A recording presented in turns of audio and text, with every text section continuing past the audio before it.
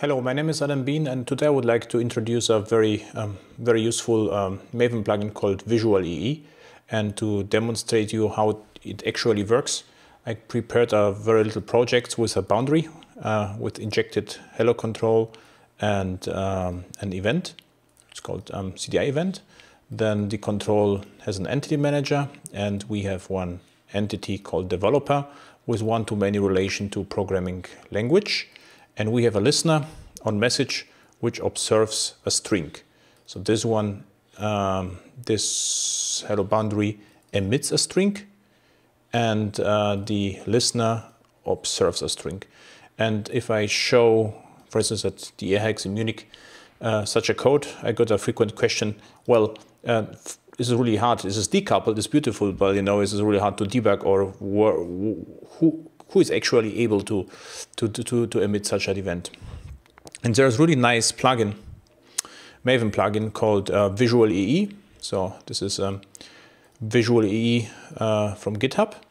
And to make it work, we only have to copy this piece of code.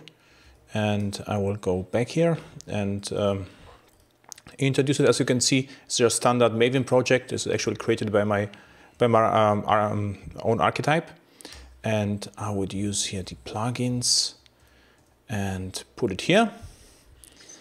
And now I will only build the project, so clean and build.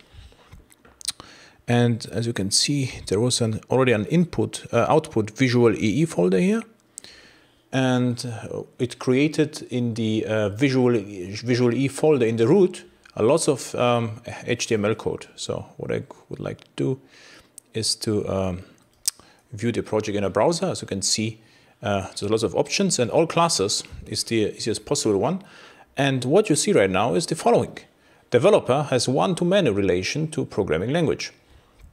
And the message listener observes a string, and this string is fired by the hello boundary, and the hello boundary hello control is injected in hello boundary. So here's nice visualization with filtering options. So I could just search for string, and you will see the string with related dependencies. And really useful plugin. And now you get some homework.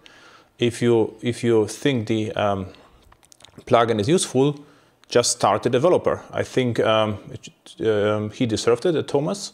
And start a developer and use it in a project. It's really fast. So I actually use it in my project. It generates this really quickly, all the dependencies. The only problem is the browser then. So if you generate too much, so you have to restrict this, but it's actually possible. So thank you for watching, and see you one of upcoming conferences, workshops, or even AirHacks at Airport Munich. So thank you. Bye.